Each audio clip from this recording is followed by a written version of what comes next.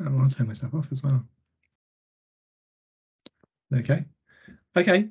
Well, I'd like to welcome Professor Jeffrey A. Bell from Southeastern Louisiana University, who is the author of The Problem of Difference, Philosophy at the Edge of Chaos, Deleuze's Hume, Deleuze and Guattari's Modest Philosophy, and also most recently of all this fantastic 2-volume work, the first of which is an inquiry into analytic continental metaphysics, and the second towards a critical existentialism. So do pick up those two if you can. They're well worth reading.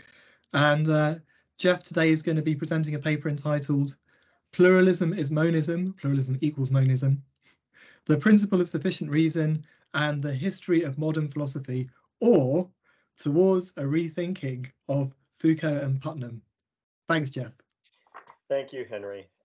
Thank you for the invitation. Thank you, everyone, for logging on to hear my talk. I had a hard time coming up with the title for this talk, and I had even written the paper, and it still had a hard time coming with the title. So I should explain that real quickly before I get started. The first half, the PSR and the History of Modern Philosophy, that sort of captures the general project that I'm working on right now.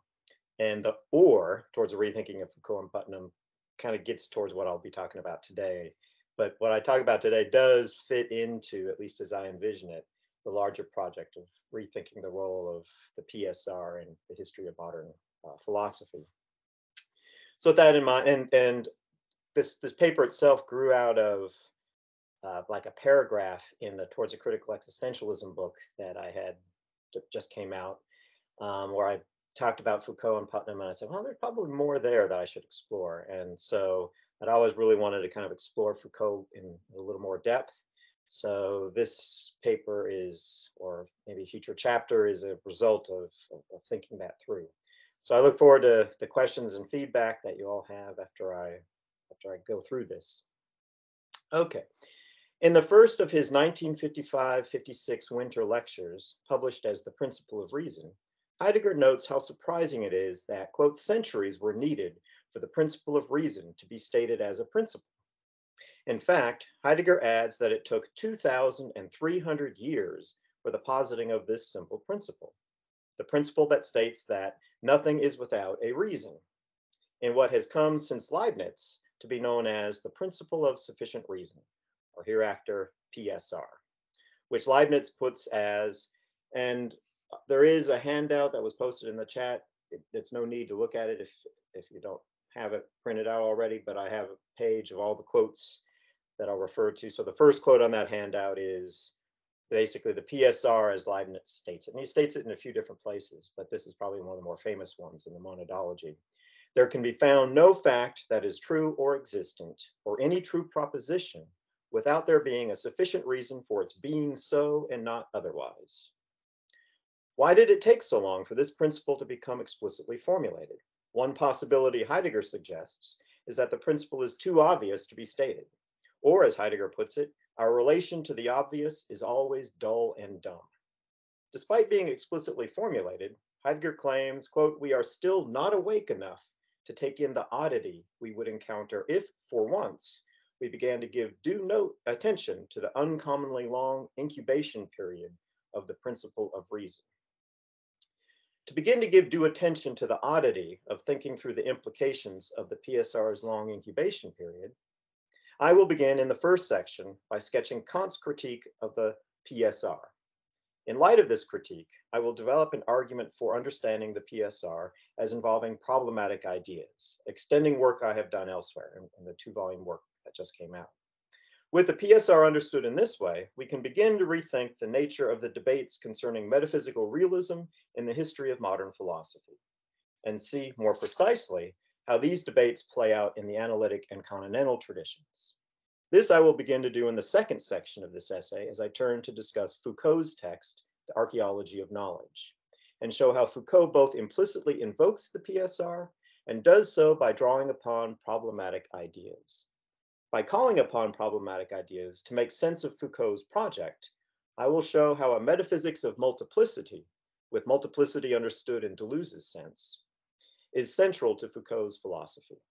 To elaborate further upon the nature of this metaphysics, the third section will address Hilary Putnam's famous twin earth thought experiment and show how that argument also calls upon a metaphysics of multiplicities, though Putnam, I argue, will in the end undermine his efforts by relying upon a subject-object dualism.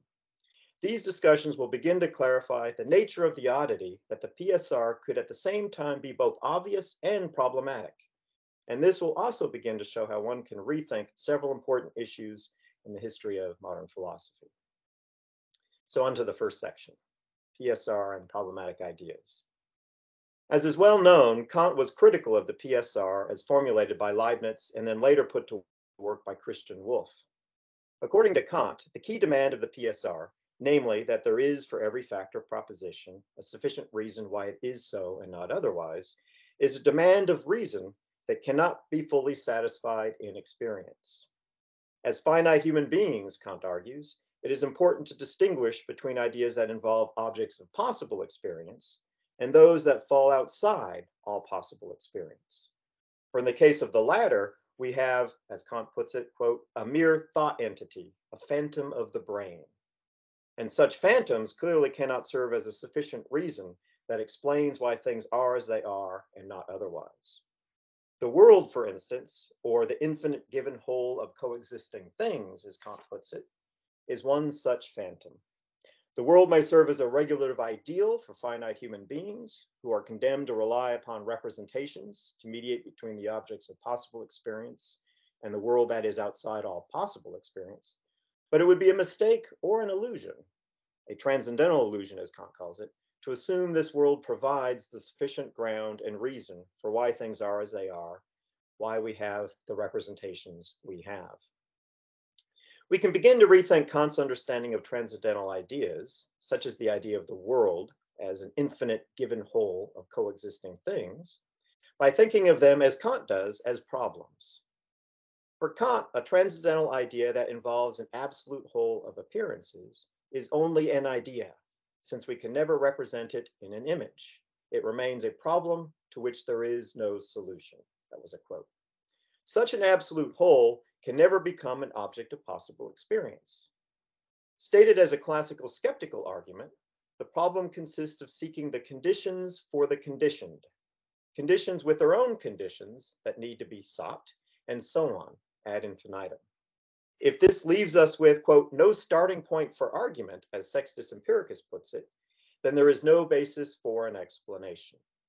Since the PSR demands that for everything and for every truth, there is an explanation for why it is as it is and not otherwise, then the problematic nature of transcendental ideas leaves us without an ultimate explanation, and hence all for the worse for the PSR, as Kant concludes. So briefly just summarizing Kant's argument against the PSR. The underlying assumption for both the skeptical challenge as well as Kant's claim that transcendental ideas are outside all possible experience is that an infinite regress renders adequate knowledge and or experience impossible. In both cases, the assumption is that our knowledge and experience must be grounded in something finite and determinate, such as an object of possible experience. In developing the notion of problematic ideas, I argue that the inevitability of the regress is not something to be overcome by either affirming, in the manner of Spinoza, an absolutely infinite reality that is irreducible to any finite determinate reality, nor is the regress to be accepted but then limited in the manner of Kant by an understanding that synthesizes representations in accordance with rules, namely the categories, that allow for the possibility of experience. What I argue for instead is that problematic ideas are to be understood as both a condition irreducible to any determinate reality, to any object of possible experience, and they are the condition for the inevitable regress that determinate finite reality entails.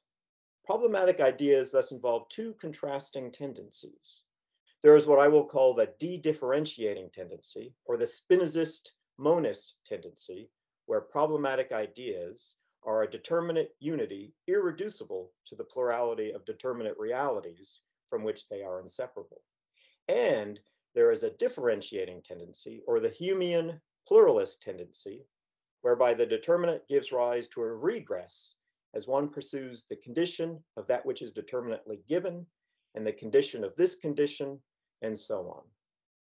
In attempting to provide a reason for why things are as they are and not otherwise, therefore, or in appealing to the PSR, a consequence of problematic ideas is that what provides the reason for the determinately given is not itself determinately given, but is rather the condition for both the determinate and for the regress that undermines the attempt to explain the determinate.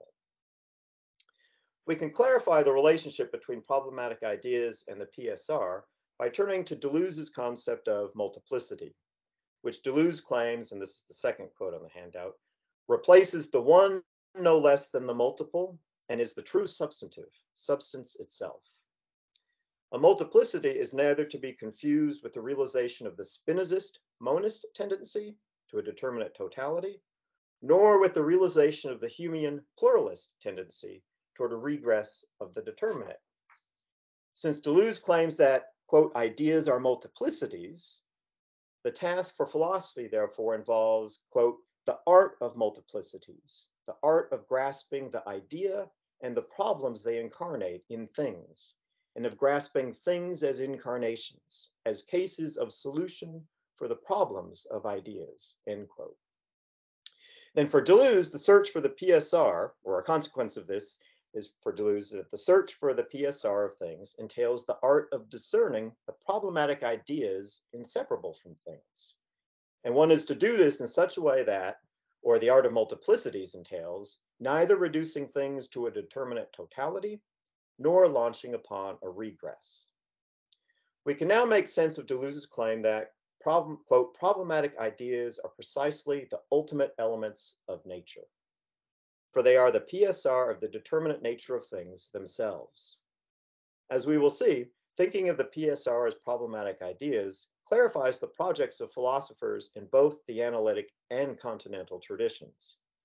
More to the point, I will show how the projects of both Michel Foucault and Hilary Putnam can be read as an attempt to avoid a monism that denies reality to a plurality of distinct objects, the Spinozist tendency, and a pluralism of determinate entities that denies a totality that is irreducible to any multiplicity of distinct objects, the Humean tendency.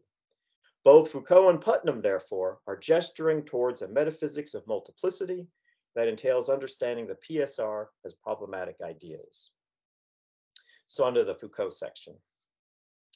Reflecting upon three books he wrote in the 1960s, Madness and Civilization, 1961, Birth of the Clinic, 1963, and The Order of Things, 1966, Foucault admits his attempts to carry out a form of intellectual history resulted in an imperfect sketch where, quote, the tasks of this project were outlined in a rather disordered way, and their general articulation was never clearly defined, end quote.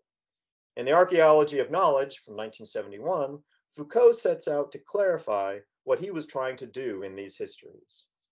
And early on, it is clear that what Foucault is not doing is a history of madness, medicine, political economy, etc., where these subjects are taken to be pre-existent realities, simply waiting to be revealed by Foucault's historical narrative. As Foucault puts it, his histories did not attempt a, quote, total description that draws all phenomena around a single center, a principle, a meaning, a spirit, a worldview, an overall shape, end quote. What he sought instead was a general history that, quote, would deploy the space of a dispersion, end quote, a method of analysis purged of all anthropologism, meaning a method that does not predetermine the shape or manner the space of a dispersion comes to acquire. What this entails for Foucault is that, quote, we must question those ready-made syntheses, those groupings that we normally accept before any examination. The ready-made syntheses such as tradition, influence, and development and evolution that leads us to assume that through our analyses, we will be able to, quote, discover already at work in each beginning a principle of coherence and the outline of a future unity, end quote. In other words, rather than the search for an original foundation that would make rationality the telos of mankind, for instance, Foucault's aim, as he puts it, quote, is to uncover the principles and consequences of an autochthonous transformation that is taking place in the field of historical knowledge, end quote.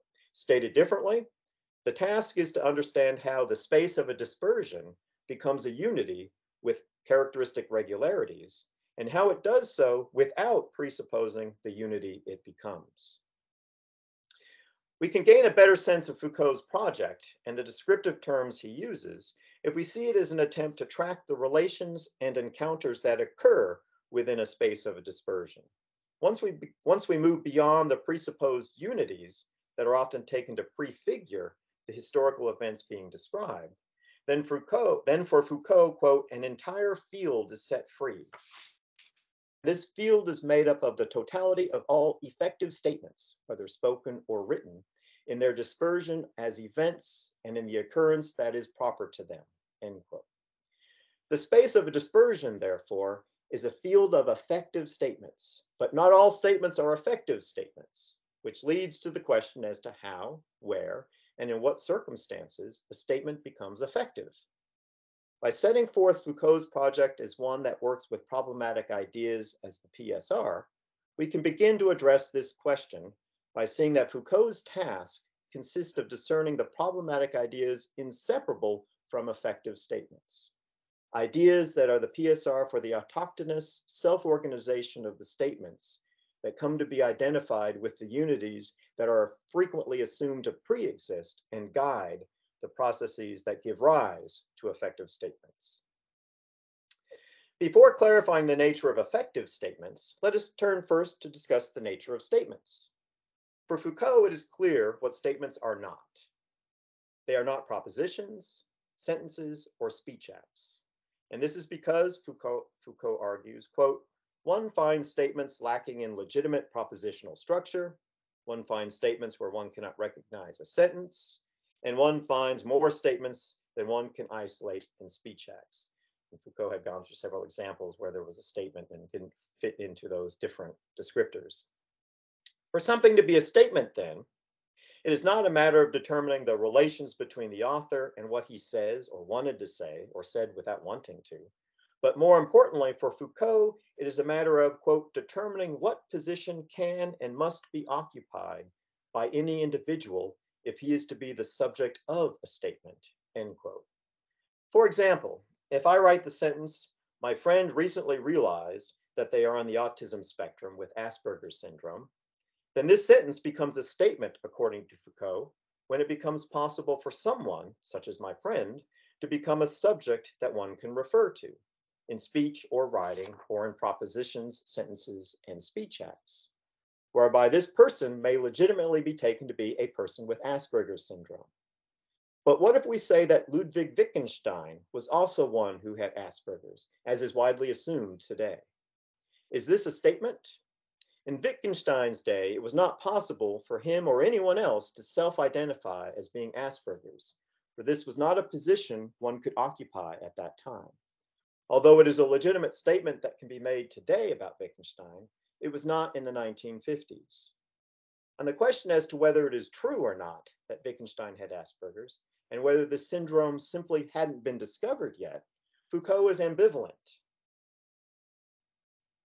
Foucault does reject a metaphysical realism that claims there is a reality to Asperger's and other conditions that simply await being identified and named. This follows straightforwardly from Foucault's rejection, as we saw earlier, of a predetermining unity or reality, that is the telos, that guides and accounts for the successes of our scientific and historical inquiries. Foucault is explicit on this point, noting that, quote, it would certainly be a mistake to try to discover what could have been said of madness at a particular time by interrogating the being of madness itself, its secret content, its silent, self-enclosed truth, end quote. On the other hand, and thus the ambivalence, Foucault allows that, quote, his archaeology does not deny the possibility of new statements in correlation with external events. And he even admits that in the 19th century, diseases that are perhaps as old as the world, like tuberculosis, were at last isolated and named. If we can say, as has been said, that an ancient Egyptian died of tuberculosis, then why can we not say that Wittgenstein had Asperger's? We can, but what is important here for Foucault is that this is the case for statements made today. And yet the task of archaeology, according to Foucault, quote, is to show on what condition a correlation with external events can exist between them, statements and external events, and what precisely it consists of. What are its limits, its form, its code, its law of possibility, end quote. That is, in what circumstances and under whose authority can one speak and issue a statement that correlates a modern and contemporary medical diagnosis, for instance, to a time and place when that was not possible, to an ancient Egyptian who died of tuberculosis, or to Wittgenstein and his Asperger's, etc. It is at this point where Foucault's historical analyses enter the heavy weeds of describing the many interactions, statements, institutions, power differentials, and relationships that come to make up the space of a dispersion, where statements come to be made and encounter one another. It is in this context where statements about things in the present or past, such as tuberculosis, become a possibility. As Foucault puts it, and this is the fifth quote, the object such as tuberculosis, that is, the cock bacillus, does not await in limbo the order that will free it and enable it to become embodied in a visible and prolix objectivity. It does not pre-exist itself. It exists, Foucault adds, under the positive conditions of a complex group of relations, end quote. Inseparable from the objects, for example, tuberculosis, and subjects, for example, a person with Asperger's, is a complex mesh of relations and practices. And the task of archaeology, as Foucault understands it, is to draw our attention to these complexities. In contrast to a traditional history of ideas that sets out to tie all the elements, practices, and relations together by appealing to the behind-the-scenes guidance of an object waiting to be discovered, Foucault's archaeological approach, quote, seeks rather to untie all those knots that historians have patiently tied. It increases differences, blurs the lines of communication, and tries to make it more difficult to pass from one thing to another, end quote. Such as showing, for example, how the, quoting Foucault, the physiocratic analysis of production foreshadowed that of Ricardo. I'll return to that example in a few minutes. We can now see how Foucault's archaeology entails, in important respects, an art of multiplicities. As we saw earlier, the art of multiplicities entails grasping the idea and the problems they incarnate in things, and of grasping things as incarnations, as cases of solution for the problems of ideas. Understood in this way, when one follows Foucault's archaeological method and unties all those knots that historians have patiently tied, one can discern the multiplicities that are incarnated in statements such as Wittgenstein had Asperger's. As Foucault puts this, the referential of the statement is not the object, truth value, or something done by a speech act, but rather it is, quote, the place, the condition, the field of emergence, the authority to differentiate between individuals or objects, states of things, and relations that are brought into play by the statement itself, end quote. In other words, when a statement accomplishes something, when it is an effective statement, such as one that diagnoses and identifies a person as having a certain medical condition, then what makes such a statement effective is precisely the complex group of statements and discursive practices that are incarnated in an effective statement. Foucault is quite clear that, quote, a statement always belongs to a series or a whole, always plays a role among other statements, deriving support from them and distinguishing itself from them. It is always part of a network of statements, end quote. For Foucault, therefore, a statement can be understood to be a problematic idea or the PSR for effective statements. And as such, there is the differentiating Humean tendency to ever more statements, to the complex web of relations and phenomena Foucault patiently and meticulously describes. Such descriptions involve a regress of relations Foucault himself appears to recognize when he claims that, quote, a statement is always an event that neither the language nor the meaning can quite exhaust. Much as the solutions that incarnate problems do not exhaust the problems or problematic ideas that made the solutions possible, so too the established meanings and relations that statements make possible do not exhaust the nature of statements. In addition to the differentiating tendency of statements as problematic ideas, there is also the de-differentiating Spinozist tendency that leads one to identify an established meaning or relation as one that is irreducible to and not to be confused with the many related statements and discursive practices that made this established meaning and relation possible. Foucault will frequently refer to this unity that is inseparable from and irreducible to the many statements and practices being analyzed and described as episteme. More on this below. Foucault's efforts to chart the formation of our discursive practices and effective statements thus exemplifies the dual pluralist monist tendencies of problematic ideas. An important consequence of Foucault's archaeological method, or his use of the art of multiplicities, is that one of the first and most important knots to be untied is that of words and things.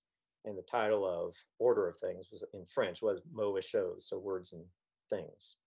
So where words are taken to contain an established sense with a referent that refers to an object, thing, or identifiable state of affairs, such as someone being correctly identified as having Asperger's. What interests Foucault is precisely the normative force that comes to be associated with the relations between words and things. And this force, he finds, comes about through a series of dynamic processes and practices. As Foucault puts it, quote, in analyzing discourses themselves, one sees the loosening of the embrace, apparently so tight, of words and things, and the emergence of a group of rules proper to discursive practice, end quote. In other words, rather than assume that there are things that pre-exist their naming, a diagnosable condition that awaits the researcher to identify and name it, Foucault argues that there is a complex set of practices and rules, a multiplicity or problematic idea that allows for the very emergence of the things that come to be named and identified. And it is the formation of these rules, or what Foucault calls a discursive formation, that is inseparable from the normative force that comes to be associated with correctly identifying something. As Foucault summarizes the process at work, he claims, this is the 8th quote, by system of formation, then, I mean a complex group of relations that function as a rule. It lays down what must be related in a particular discursive practice for such and such an enunciation to be made, for such and such a concept to be used, for such and such a strategy to be organized. To define a system of formation in its specific individuality is therefore to characterize a discourse or group of statements by the regularity of a practice, end quote. Moreover, the dynamics that drive this process of formation are not, for Foucault, some fundamental life force, an élan vital, so to speak, but rather a multiplicity of interacting practices and processes. Foucault is forthright on this point, noting that, quote, what is discovered by the analysis of formations is not the bubbling source of life itself, life in an as yet uncaptured state. It is an immense density of systematicities, a tight group of multiple relations, end quote. These discursive formations exemplify both the regularities that emerge through the dynamics of differentiating and identifying further relations and phenomena, while at the same time abstracting or de-differentiating from this phenomena their unities, regularities, and rules.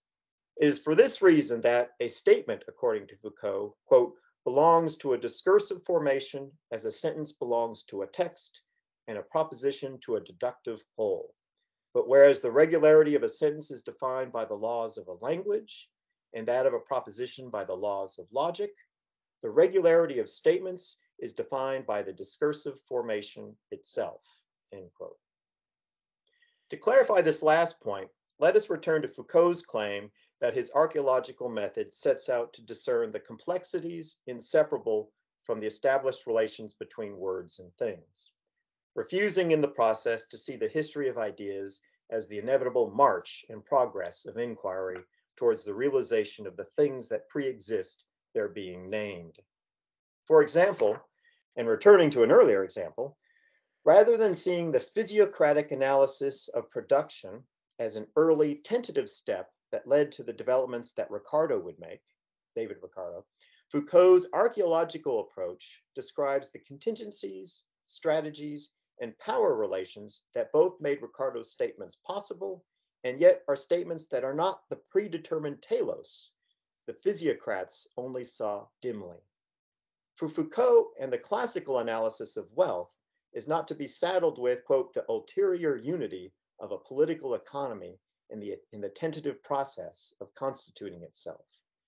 But rather, the analysis he carries out involves describing a system of rules and practices that accounts for and provides the reasons and justifications for the statements made.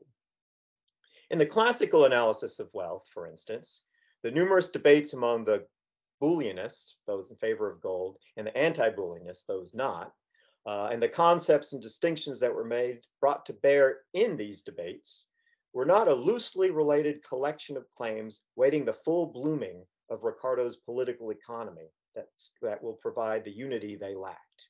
Rather, Foucault argues that these debates had their own logic, their own immanent unity, what he calls the classical episteme. And it is, quote, the episteme that made general grammar, natural history, and the science of wealth possible, end quote. This episteme came to an end, Foucault argues, with the limits of representation, or, quote, the decline of representation and the emancipation of language, of the living being, and of need with regard to representation, end quote.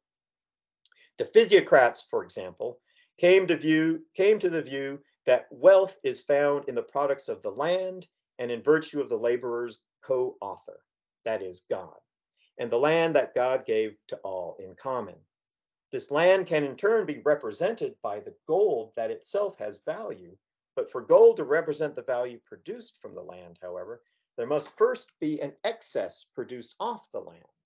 And for the physiocrats, there can be no wealth, Foucault notes, unless the fruits on my tree are sufficiently numerous to exceed my appetite.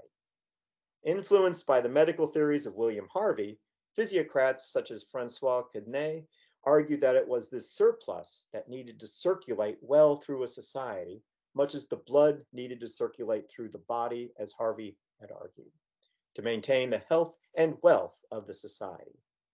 It is in virtue of the fact that nature is endowed with endless fecundity, as Foucault puts it, that the wealth of the land can circulate through an economy and be represented by the monetary value of gold coin. In the classical episteme, therefore, which includes Kant, according to Foucault, the representations and signs of wealth, namely gold coin, are made possible because the representations mediate between an infinite reality, a divine co-author's gift of an endlessly fecund nature, and our finite determinate needs.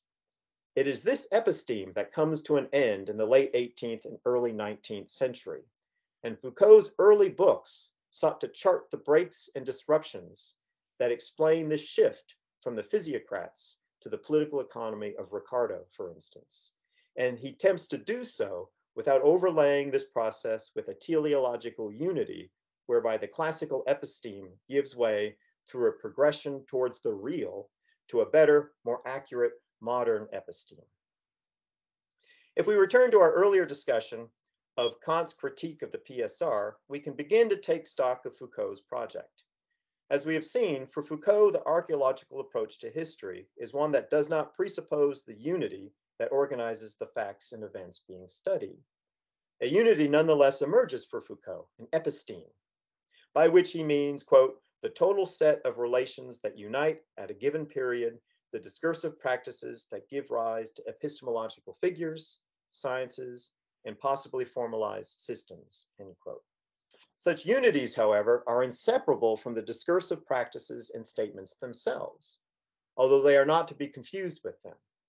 As Foucault states it, quote, the statement is neither visible nor hidden, end quote. What Foucault's project is encountering, I would argue, is problematic ideas as the PSR for the determinate statements and the established relations that come to take hold between words and things.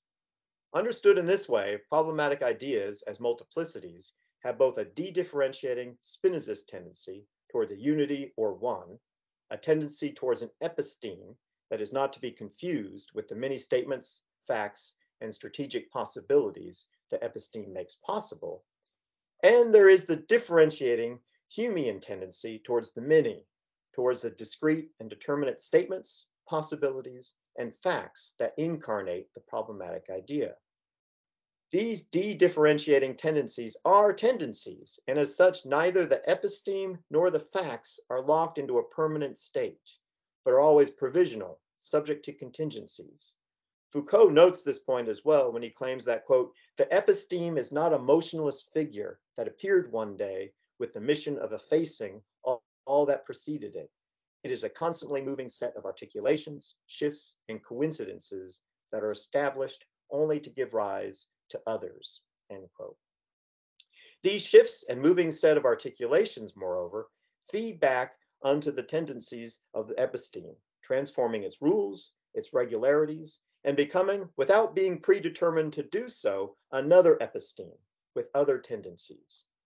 As Foucault summarizes his project towards the end of the Archaeology of Knowledge, he states that, and this is quote number 10, my aim was to analyze this history in the discontinuity that no teleology would reduce in advance, to map it in a dispersion that no pre-established horizon would embrace, to allow it to be deployed in an anonymity on which no transcendental condition would impose the form of the subject, to open it up to a temporality that would not promise the return of any dawn, end quote.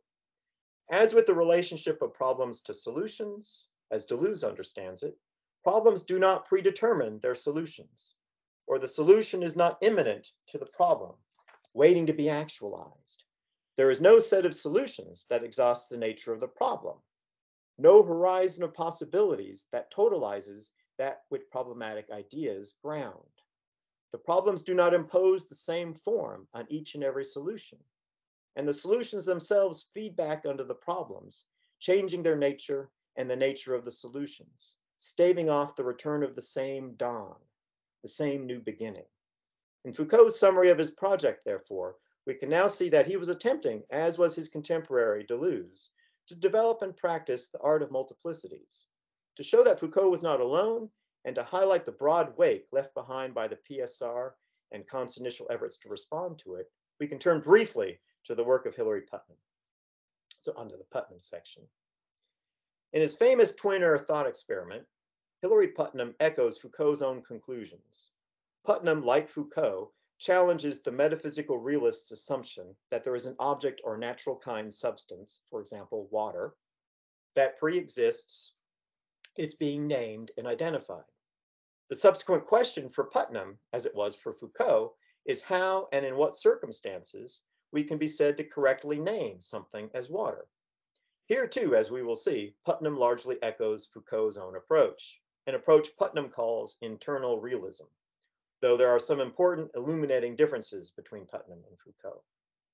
As the thought experiment proceeds, twin Earth is very much like Earth, nearly identical in fact, with one unique exception, namely the liquid the inhabitants of twin Earth call water, a liquid indistinguishable from water at normal temperatures and pressures. It tastes like water and it quenches thirst like water and it fills their lakes, seas, and rivers, is not H2O, but a different liquid whose chemical formula is very long and complicated.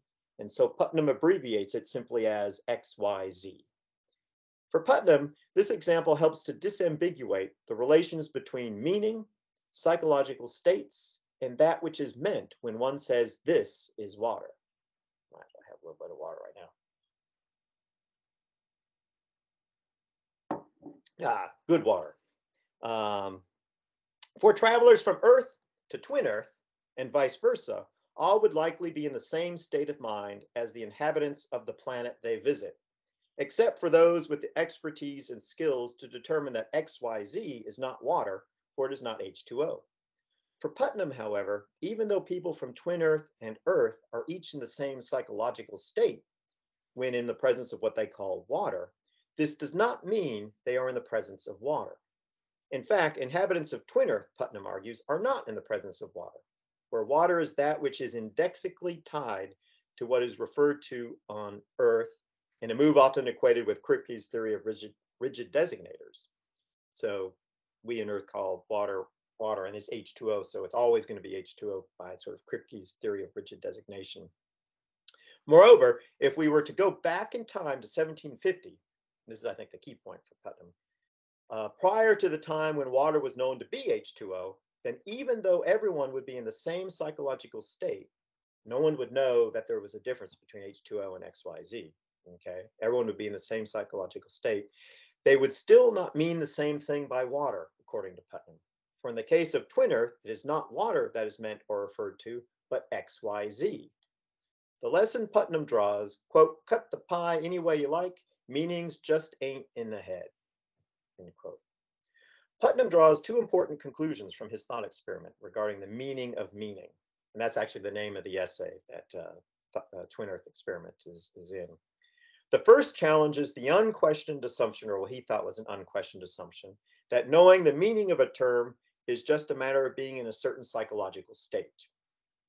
We have now seen how Putnam's Twin Earth thought experiment led to the conclusion that the meaning of is water is not to be identified with a psychological state, since the same state could mean two different things, H2O or XYZ. The second conclusion concerns the notion that the meaning of a term determines its extension. Putnam will keep this assumption, but he will argue that the meaning determines extension, quote, by construction, so to speak.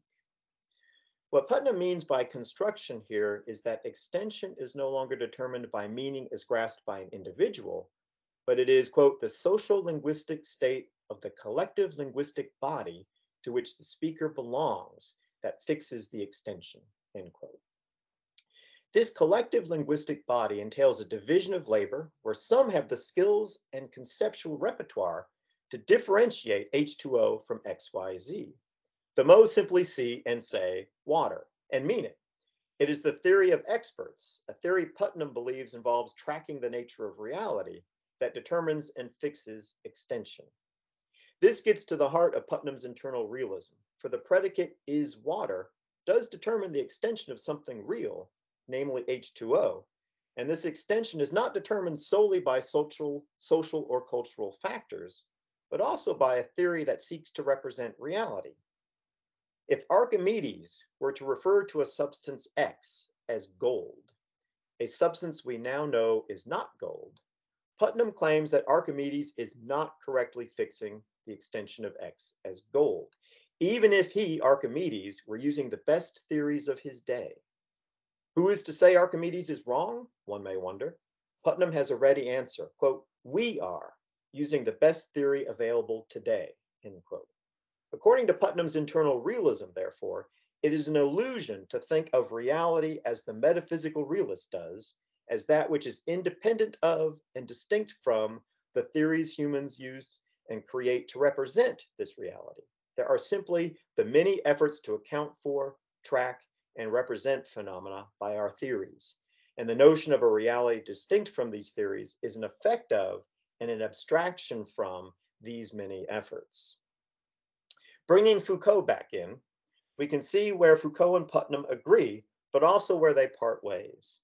For Putnam, like Foucault, what makes our current theories regarding the nature of gold correct, whereas Archimedes is not, is the complex interaction of practices, descriptions, and theories, or the differentiating Humean tendency, where explanations become increasingly differentiated.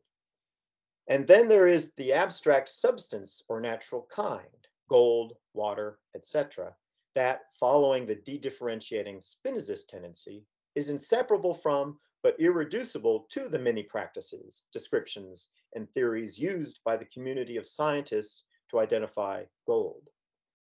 A consequence of the community coming to identify gold, water, etc., and in accordance with the theories and strategies deemed to be the best at the time, is that the substance Archimedes identified as gold becomes something else, and thus Archimedes was wrong to call it gold. And the same is true regarding our earlier examples of tuberculosis and Asperger's.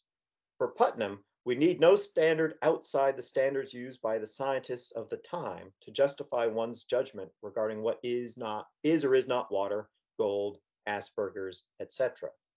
Nor is this judgment justified by the reality of the substance itself, independent of any theory or means of describing the substance, a position Putnam calls incoherent. As Putnam will later describe his internal realism, what he admits, quote, he should have called pragmatic realism, it is, quote, at bottom, just the insistence that realism is not incompatible with conceptual relativity. One can be both a realist and a conceptual relativist, end quote.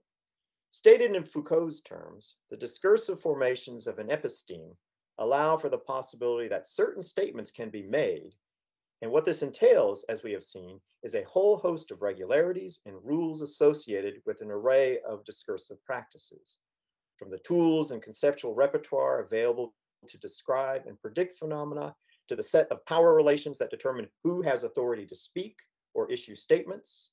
And these all combine to establish the normative guidelines for the statements we make about what is the case. The combination of all these factors accounts for why Foucault admits that, quote, one cannot speak of anything at any time. It is not easy to say something new, end quote. For if it falls outside the current norms, regularities, and rules, then it is difficult to make any statements except for those that others would recognize as legitimate. Foucault, however, like Putnam, is not denying that there is a reality. To the contrary, and this is the point I want to stress, reality simply is problematic ideas, the ultimate elements of nature, as Deleuze put it. And as the PSR, they make it possible for statements to assert something about reality. This reality, moreover, involves both the tendency for statements to be related in a process of ongoing differentiation to the many facts and phenomena involved, and the de-differentiating tendency towards an abstract generality or totality that is not to be confused with or reduced to these differentiated details. On the reading proposed here, therefore, Foucault's project provides a justification for and further clarification of Putnam's internal realism. Putnam, however, does not take the path that can be seen to embrace problematic ideas as the PSR, but relies instead on a problematic dualism. As John McDowell has argued, the arguments that led Putnam to conclude that meanings just ain't in the head presuppose a distinction between a representational content in the head, or mind, and what it is that is being interpreted by way of this representational content. In the twin earth example, what leads to the conclusion that meanings are not in the head is the fact that a person on earth and a person on twin earth could both be in the same mental state with the same representational content, and yet this would not determine the same extension, where the extension is H2O for one and XYZ for the other. The same applies for Putnam, as we saw. Even in 1750, when there was no community of scientific experts able to differentiate between H2O and XYZ. Even then, the same psychological states did not pick out and determine the same extension. And thus Putnam's conclusion that meanings just ain't in the head. For McDowell, this is where the problems begin for Putnam. The problem, as McDowell sees it, is in determining what relates, if anything, the psychological state of grasping and understanding the meaning of a word and the extension of the word. Stated differently, what determines whether we have used the word correctly?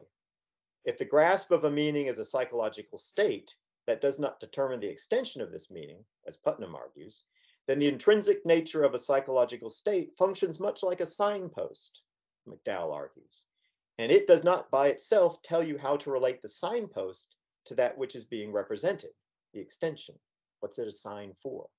As McDowell puts it, quote, what counts as following the signpost and what does not is not an inscribed board fixed to a post, considered in itself, but such an object under a certain interpretation, such an object interpreted as a signpost pointing the way to a certain destination, end quote. In other words, since a psychological state does not determine on its own how it is related to its extension, then what does? For McDowell, it is a certain interpretation of the state, of the signpost. This interpretation, however, is an act of mind, another psychological state or signpost with representational content that does not determine by itself its relation to what is being interpreted, its extension.